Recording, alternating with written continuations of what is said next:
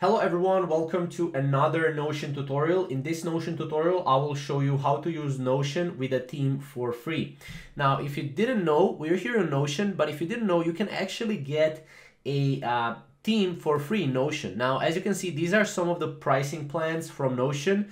You can see that they have a free for organizing every corner of your work. This is free pricing plan. You get up to 10 guests, so you can invite up to 10 people into your Notion, which is great, right? You can collaborate with friends, family, colleagues on your pages and a lot more, right? So free plan has a lot to offer. Now, if you want to upgrade, and if your business has more than 10 people, then you will need to upgrade to 100 guests.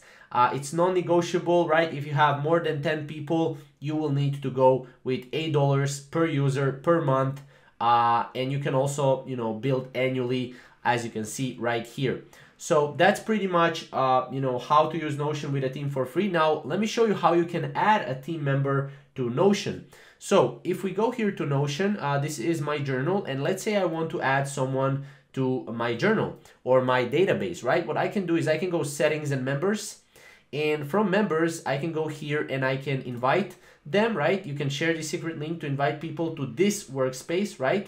To this workspace. And then I can also add members like this, right? I can just search for the name, or, let's say I want to add my own email here, and I can say, okay, this is a member, and then I can invite it, right?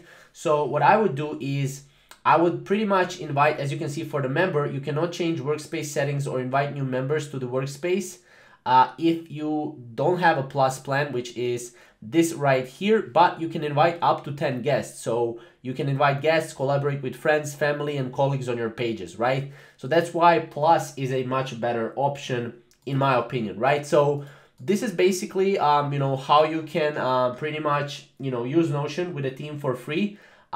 It's really simple, but again, I would definitely recommend, if you can, go with $8 per user per month, if it's possible. If not, then you will have to go through members, and then you will have to, obviously, as you can see, you will need to upgrade to a non-admin members, right?